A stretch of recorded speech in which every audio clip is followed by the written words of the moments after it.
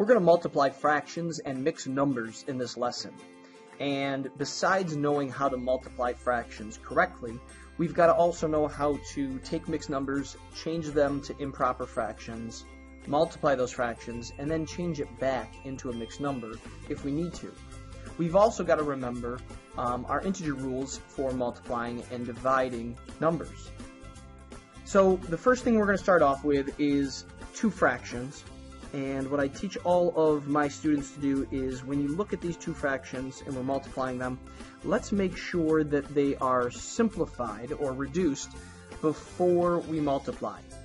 And our rule is that we can reduce anything from the top and the bottom of either fraction, but we can't reduce, let's say, the 5 and the 10 because they're both on the bottom, they're both denominators. You can't reduce denominator and denominator, you can't reduce numerator and numerator, but you are able to reduce anything from the top to anything on the bottom. So the first thing that I see is the number 2 and the number 10. I know that the number, I can take a 2 and I can divide it into this number 2 one time, so I can change that to a 1. That same number 2 will divide into my 10 5 times. And so now I've actually recreated my multiplication problem as 1 times 3 as my numerator and 5 times 5 as my denominator. And I'm going to write it just as a whole fraction here with one fraction line. Because now what we can see is we're just going to multiply 1 times 3. I kind of like to draw an arrow through them.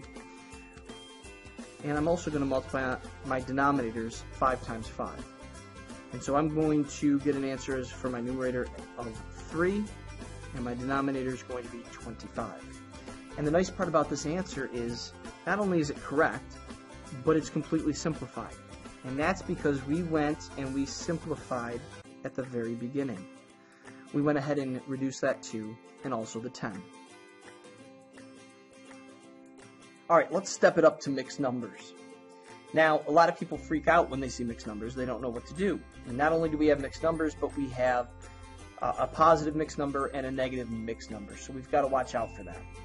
Let's take the 1 3/4 first, and let's just talk about the process of changing it to an improper fraction. Really what we have here with the number 1 is we have 4 out of 4. And so what you've got to understand, because our denominator says to have one whole, we have 4 pieces that make up a whole. And so the number 1 in this case is equal to 4 over 4. Well, take a look at this. If I have 4 over 4, and then I also have 3 over 4, how much do I have total? Well, I've got 7/4, don't I? Yeah, that's correct. And so I've changed my 1 3/4 to 7/4. Now, a lot of teachers, what they teach is they start here and they say multiply 4 times 1, which makes sense because we have one whole there. So that gives us our 4/4, and then add the 3, which gives us a total of 7/4. I like to split it apart and make sure that you understand that that one whole really is equal to 4/4. 4/4 and 3/4 gives us 7/4. We've got a different denominator here. So that means our 1's going to be different. Our negative 1 in this case is going to be different. If we had one whole negative, that's the same thing as 2 over 2. And so really what we have here, we have a negative 1/2 and a negative 2/2, which is going to give us, if we put it all together, how many halves do we have that are negative? We have a total of 3 halves.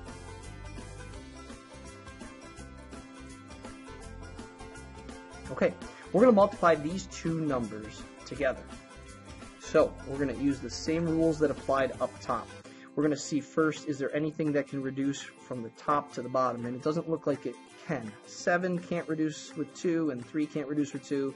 Same thing, 7 and 3 can't reduce with the 4. There's nothing that goes into both of them. So I'm going to multiply. And I'm actually going to rewrite 7 times negative 3, and I'm going to multiply 4 times 2. Now, we know that a positive times a negative is going to give us a negative answer. I'm just going to keep my negative up top. You could have put it on the bottom if you want, But the one thing you don't want to do is make both of them negative, because that would change our answer to a positive. 7 times 3 is going to give us 21, and since I'm multiplying 7 times negative 3, I get negative 21. 4 times 2 is 8. Now, we're going to change negative 21/8 back into a mixed number. For every 8 that we have, we get to make one whole negative. Well, I have 21 of these negatives.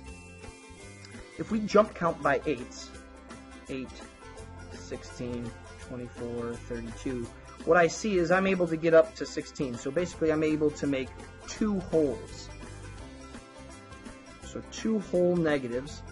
And how many are left over? If I got up to 16 and I count from 16 to 21, it's going to give me 5 out of 8 left over.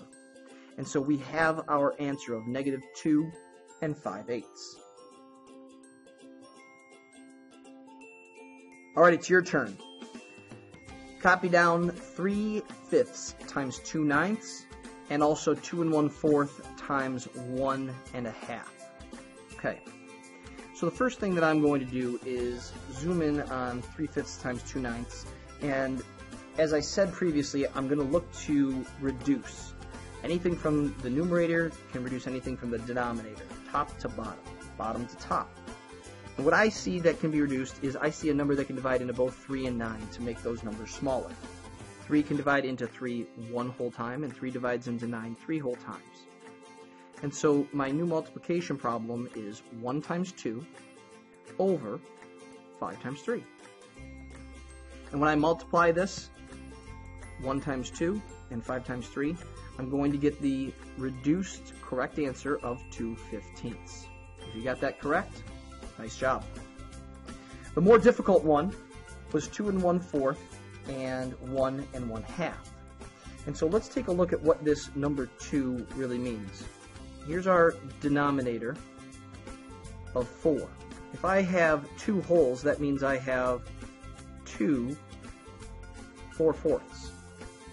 And then I have a 1/4 at the end. So how many fourths do I have total? Well, let's add them up. 4, 8, 9. So I have 9/4 as my mixed number. 1 1/2. Let's go ahead and talk about this 1. Our denominator here is 2. So if I have 1 whole, that means I have 2 over 2. And then I still have this 1/2. How many halves do I have? I'm going to add the 2 and the 1 together. So I have 3 halves. Okay, these are the two numbers that you're going to multiply together. So I'm going to take a look. I don't see anything from the numerator that can reduce anything from the denominator. And so I'm going to, before I multiply, I'm going to rewrite the problem really quick. 9 times 3 as my numerator. 4 times 2 is my denominator. And I'm going to get the improper fraction of 27/8. Now, for every 8 that I have, I can make 1 whole. So jump counting by 8s comes into play here, making sure that we understand. Jump counting once by 8s gives us 8. Twice by 8s gives us 16. Third time gives us 24. 8, 16, 24. Fourth time gives us 32. 32 is too much. It looks like it's going to make 3 wholes. And then if we just count up from the number 24 to see how many more we have left out of our 27. So we're going to count what's left. We count up from 24, 25, 26, 27. So that leaves us with 3. So we end up with the fraction 3/8. 3 3/8 is our answer.